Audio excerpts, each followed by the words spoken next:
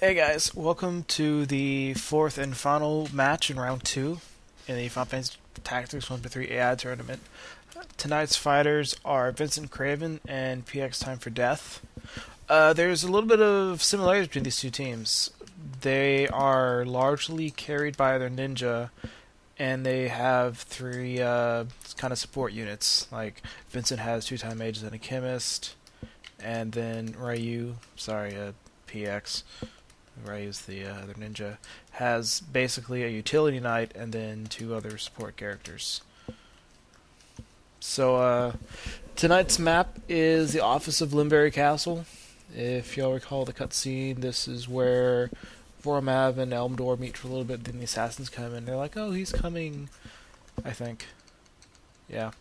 So this is a typical short map, and these chairs are purely ornamental. Like the game says, it's a rogue still. Stupid game. So we will see what happens in this blitz-like map. Also, another note about Mikado's, the PX's ninja. He has nothing spent on ninja skills. He has maxed out everything else, though. Like, he has charge plus 20. He's very PA based, and he has double flails for concentrate. So 17 PA with flails and counter and attack up. So he's a force to be reckoned with. While Ryu will probably attack with mage mashers. Yeah. So, anyways, they're off. And Ryu will be going after one of those caster people. Fails to inflict silence, but deals a good chunk of damage. Looks like they got some best compat floating around here. Oh, another thing about PX's mages. They're both rocking wizard robes. And holy crap, Mikado just owned the hell out of that time mage. His mages are very squishy. They both are rocking wizard robes, so they have, I think, around 200 health, which is not much. Yeah, 199 and 238. Anyways, we got some haste action going on. And of course, the knight is immune to it because he had Reflect Mail.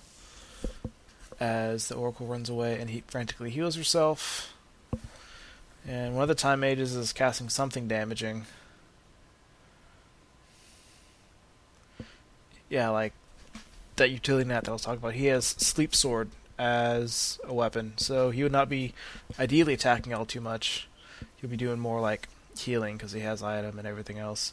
Holy Resolved and Vincent's Time Mage killed PX's Time Mage, as Ryu looks like he just threw an Ice Brand to finally actually do real damage onto the Oracle. But Mikado sees another victim. Yeah, I don't think anything non-armored can survive what he's pumping out as far as damages goes right now.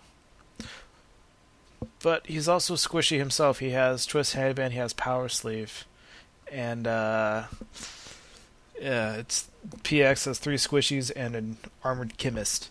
So if the ninja can get one shot and he one shots everything, it kind of balances out. Anyways, Yuto, the knight, is up. He Phoenix downs the time mage because I believe she's up soon. But Ryu will have none of that.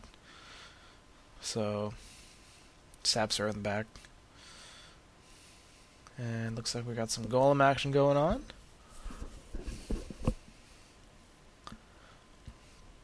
So, current death toll is PX has 3 people down, and Vincent has none.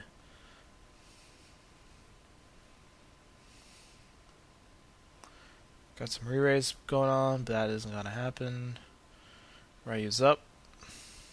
It's kind of like silence on the knight. Look out, world.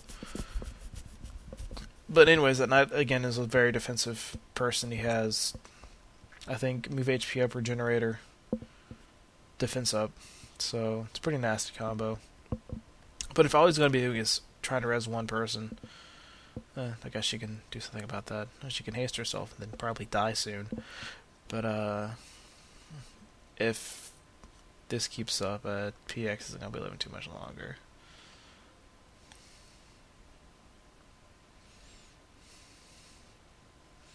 Ryu's once again going for some throw damage, and it penetrates the evasion and everything else that the knight has to deal a whopping 100 something, which will probably just get regained next turn. Demi 2 goes off, Time Mage eats half her life, which is 100, and promptly dies. As one of the Time Mages catches some haste, I believe that's good old Asuka. Yep.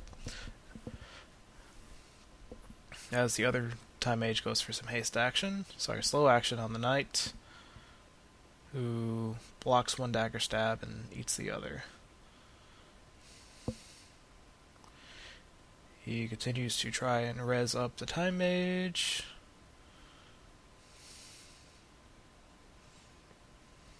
Yeah, it kind of